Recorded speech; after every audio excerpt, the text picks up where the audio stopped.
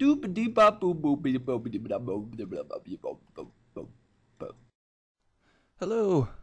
I am Tyler Stubenhofer. I'm a second-year high school math teacher, and I've been using my Interwrite Pad for over a year now. And I'm sneaking away. Several things we need to do. First, an equipment check. Later on, we will make sure we have a suitable environment. We are getting our things ready correctly. We'll record our screencast, and then we will display it to the world. First, we need to do an equipment check. To make this screencast, we will need a computer, an Interwrite Pad, and those two will actually need to talk via Bluetooth. If they're not connected, this ain't happening. We also need our Interwrite software and a microphone. I am using a USB microphone right now. It's pretty sharp and it sounds great. Even if you don't have one, some computers have a built-in mic that's not half bad. You can hear really well using that. Next, a suitable environment. A suitable environment needs to be comfortable. It's best if it's silent because that way you don't get a lot of background noise. And also you need adequate lighting so you can see what the heck you're doing. We need to get things ready now by turning them on. Several things need to be turned on. First, the computer. Let me just sneak over here and turn that bad boy on. There we go. Also, our Interwrite Pad needs to be on. There's a little switch on the top left. It's real easy to find. You just flick that on. Microphone needs to be on if necessary. If it's, like I said, if it's a built-in mic on your laptop, no worries. It's good to go. Otherwise, plug in your microphone. And the Interwrite software needs to be kicked on. Remember, though, our Interwrite Pad is useless to us unless it's talking to our computer through Bluetooth. So make sure those are connected. Usually, your computer and the Interwrite Pad will take care of that for you. You don't even have to worry about it. So that's pretty cool. I want to talk for a minute about how to open up the Interwrite software. So I will show you. If you have the Interwrite software installed, you should see this little icon down here on the bottom right, this purple and black with the eye. Okay, you can just left click on that and it'll pop this little menu up for you. You want to select interactive mode. There's also office mode. I won't even get into that. It can communicate with Microsoft Word, Microsoft PowerPoint, some of those things. It's really cool. We're just going to touch on the interactive mode here today. So we'll let that load up, and it's already there.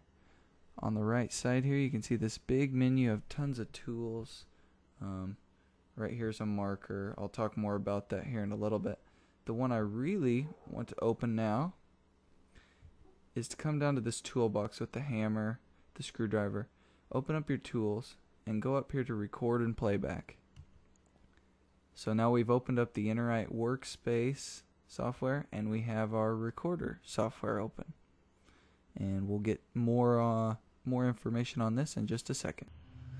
Alright, now that we have those open, we are ready to record our screencast. Hopefully you're really familiar with the tools over here. I'm not going to get too in depth on those. I'll select my marker. Several of the things we're going to do, I'm going to just show you how you hit record. We're actually going to do our screencast. We're actually going to do it. Then we're just going to hit stop. And the last step of this part is to save it. So kind of 4 things here I'll be showing you right now. Something to keep in mind, I'll go over here and select a new piece of paper.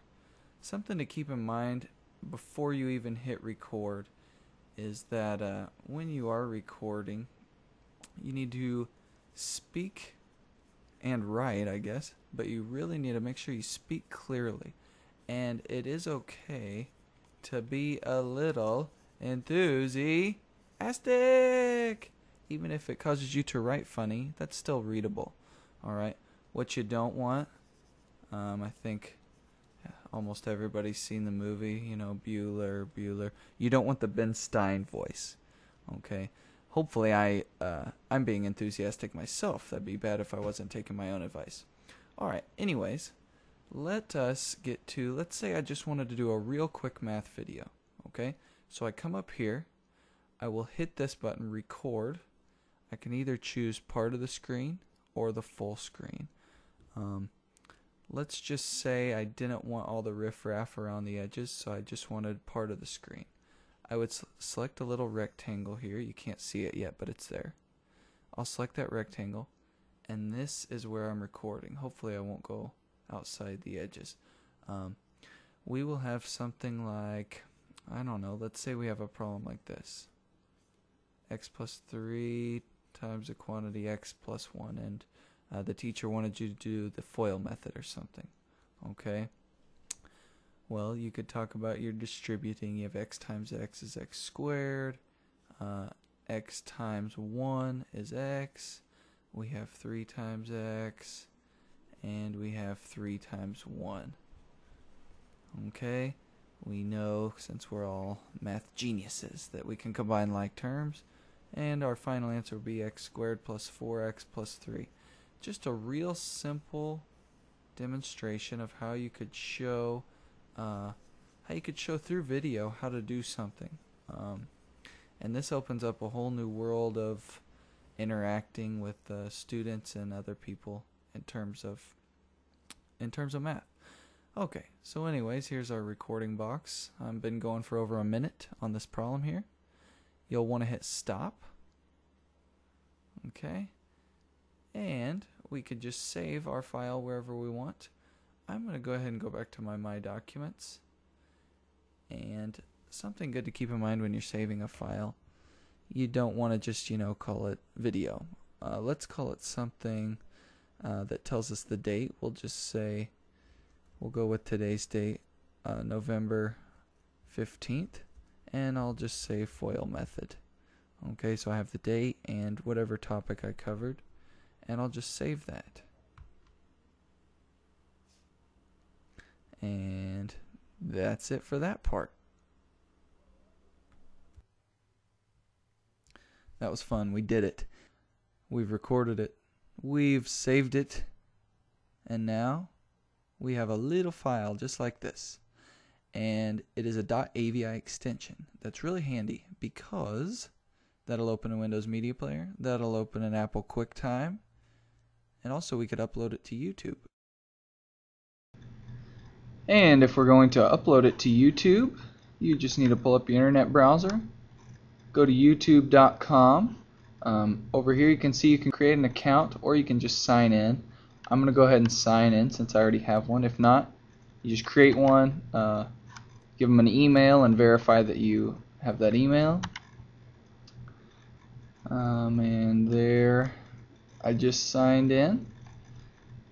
Once you are signed in, you just hit this upload button on the top right, click upload video, and then you just go select your video from wherever it is. Mine was right here, the FOIL method. I can change the file name, you can give the description, and you can give it some tags like math, we could say FOIL method, and separating them with commas. If you notice, I'm putting commas in there. Category, we'll say education, of course. Share it with the world, and let's see if it's uploaded. Oh wow, it was a small enough file. I think it's already been uploaded to the internet. Save changes. I'm going to click go to my videos, and there it is already. Wow. It mentions up here that the quality might not be 100%, but let's see if we can hear it. I don't know, let's say we have a problem like this. X plus 3 times the quantity x plus 1, and yeah, the audio is still pretty fuzzy. You can see the graphics aren't great yet, but those will get better, like they said, once the process is complete. But anyways, that took us about a minute and a half. Might take you a little longer if you need to create an account, but somebody could come in here, watch your video anywhere in the world where there's internet. They can drop a comment down there, Pretty cool. Over here you can see links to, there's a ton of other math videos on YouTube, but always looking for more entertaining ones, so go ahead and throw some out there. So yeah, it's on YouTube, and copy paste that URL because we could email the link to our friends. You could email it to your students. You could email it to your grandparents. Some of the older people in the crowd might want to just stick to the grandkids, though, and that's fine. See ya.